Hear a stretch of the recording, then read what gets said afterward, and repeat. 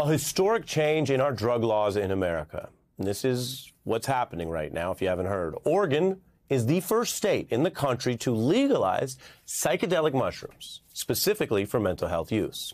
This new Oregon law will allow the mushroom use under the supervision of a state-certified facilitator. So it's not just out for any casual experimentation. The facilitators are actually being trained in Oregon now. Now, the context here runs back a long ways in American life. These so-called magic mushrooms, first classified as a Schedule I drug as part of the Nixon-era war on drugs, a crackdown on all kinds of drugs in ways that have been reconsidered over time. So the government at that time said there was no accepted medical use for these substances. Well, a lot of science is suggesting that wasn't true then or now. Indeed, there is research. This is not from people pushing mushroom experiences, but just from the normal, traditional medical research community that has found that in the right format, the use of these substances can treat PTSD, depression, anxiety, and forms of addiction. This was covered by none other than 60 Minutes just a few years back. I don't necessarily use the word happy, comfortable. Like comfortable.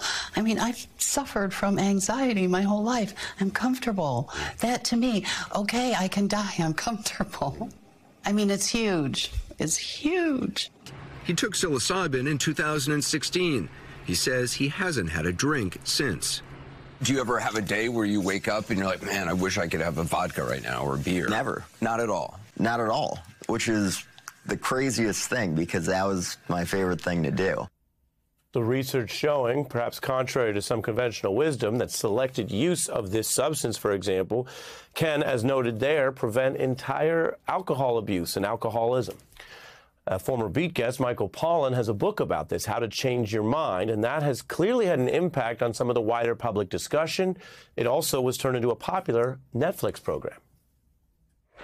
But just think how much human suffering could be relieved if we have a new tool that works on depression, that works on anxiety, the fear of dying, addiction. That's a game changer.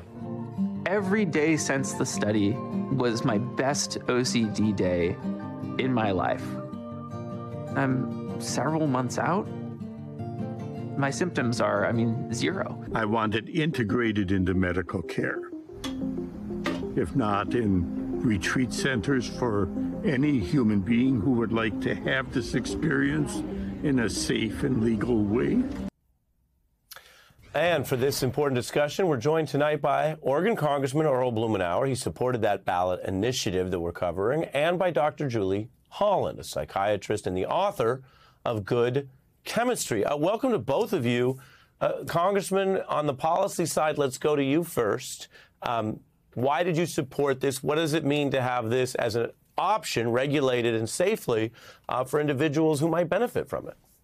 Well, Oregon's been pioneering in terms of how we deal with controlled substance. We were the very first state to decriminalize cannabis, and I am very pleased that we have a ballot measure that was approved by the public to be able to deal with this in a very controlled and thoughtful fashion under supervision of trained professionals, doing it slowly and thoughtfully, but unlocking the potential for, as you've mentioned, PTSD, addiction, anxiety, issues that really have bedeviled us. This looks to be an extraordinarily promising therapy, and Oregon is doing it right. Doctor, what are the potential benefits here? Well, psilocybin is probably going to be FDA approved as a treatment for depression, first and foremost. But what we've seen in the clinical trials is that it is very helpful for treating addictions, including cigarette smoking addiction, alcoholism, obsessive compulsive disorder. There are trials looking at anorexia.